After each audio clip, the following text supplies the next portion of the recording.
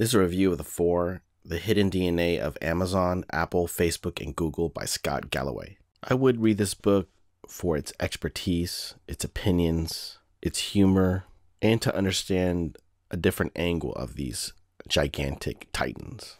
I would consider this a must-read since you are listening from a YouTube channel which is owned by Google. And to understand these titans, you have to see and understand what they are conveying. And what Scott Galloway presents is more of like a facade of these four companies being global superstars that are lovable and likable. However, there's a dark side to their progressive leanings, their nice guy and weak looking facades. They are the wizards of data. They have the characteristics of Ayn Rand, who I'm a big proponent of reading all her books, and influences me to write some of the books, which, eventually I'll have this book called Go Galt. Ayn Rand is a top superstar, and he puts her as a negative light. He puts these four gigantic titans as a combination of Ayn Rand, Darth Vader, and Darwin, as well as in terms of the word fag. Now, when I say fag, it means Facebook,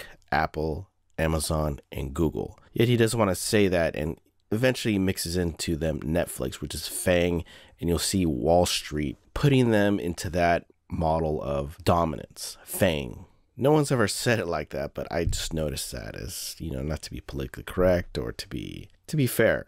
These companies don't pay taxes, really. Smart thing is they lie to us. They pay meters while breaking the law just to do the smart thing. It's an illusion that they're showing to us. Lean in, with the whole gender equality. They have to bring this likable sense, especially with Sheryl Sandberg and her lean in concepts that, hey, we like women too, or women can do it too as well. He puts things in a good metaphor.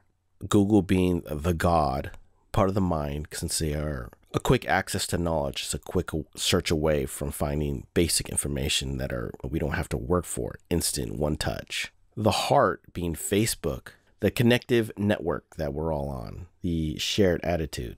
Amazon being the big dog, and as well as I'll mention my favorite brand company, as well as you see that I read a ton of books, that they are my favorite app is the Amazon Kindle. They are for consumption, more for less. One of those things, I don't mind that they dominate. I think many other countries around the world will benefit from Amazon. Then there's Apple, which is the genital area, which would mean the sexuality for the luxury brand, where Apple is one of those companies that they make quality products that are cheap, yet their margins are so high, they make a ton of money. And as well as it has like a sexy factor to it, where say if a guy has a Apple Watch, you're considered more of a cool guy. That can trigger the provider instinct in females, which, as you know, in most of my videos, that game is king. But for this guy, Scott, I would consider more blue pill and progressive. He is conveying that the providers can provide for your family and you have money versus having none.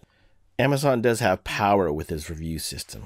You see that I do reviews, and when people buy things, they like to see reviews of other people and to see honest reviews. They have the best logistics. They are everywhere. You can get it delivered in one day. They bought Whole Foods, which is going to expand into the whole deliveries in one day, and that are going to absolutely kill places such as Safeway and regular grocery outlets, even Walmart and, say, Costco. They're destroying UPS, DHL, and FedEx. About something like 30-40% of the deliveries are Amazon. And the new big thing to understand is this voice with Alexa, and they're pushing hard this product. And if you really think about it, that they can hear, say if the Alexa is on, it could hear a gunshot or help or any other type of sound that is common, and it could trigger something. It could be linked with other factors that people can use. And for Google, they're going to run into issues with James Damore and how they kicked him out of the system just because he wrote that letter. They also own YouTube, and with information at your disposal, they are the top for knowledge. I don't think they're going to grow as fast as the other three.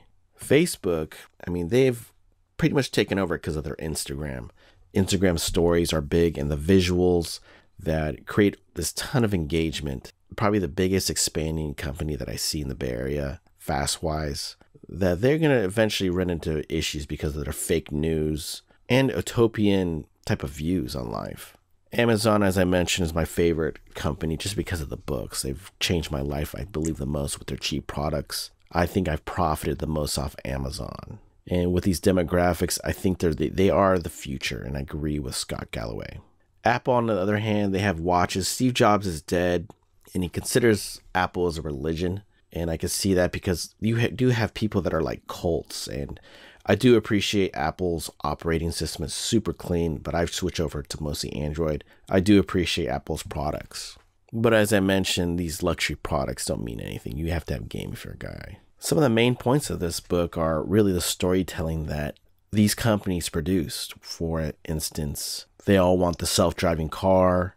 They boost the most crazy products because the failure and the cheap capital that these companies have is that they can produce anything and buy out companies that they don't have to consider profits. They are futuristic. I do believe there's too much sharing and not enough living. I make that as the biggest point, even though it doesn't say that in the book, that people need to go outside. All these companies drive down prices, and this is new. This is like a Silicon Valley thing, even though Amazon's not from Silicon Valley, is information wants to be free. So they do whatever they can to do that. They put themselves into the darling of Wall Street or the darling of America. We will run into issues, especially with James Damore speaking out, especially with feminism becoming so powerful. You will see more issues. I see that Scott Galloway is like a progressive. He went to UC Berkeley, went to NYU. He has these progressive vibes to him. He hates Ayn Rand. He puts Ayn Rand in a bad light, and I'm the complete opposite. I think she is a very important person, especially with males, because of the virtue of selfishness and just some things that many males can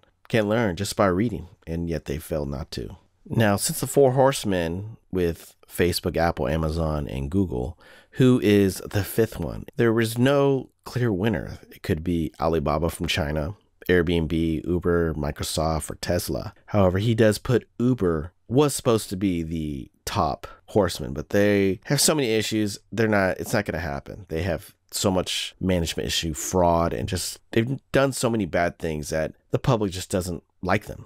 I would still put Microsoft and Tesla. That's just my personal opinion. I think the next step is not the self-driving car, but the electric battery, which is Tesla. Now, I still recommend this book. This is a very good book just to read, just to see what the details of the companies and to give a little snippet view of the future.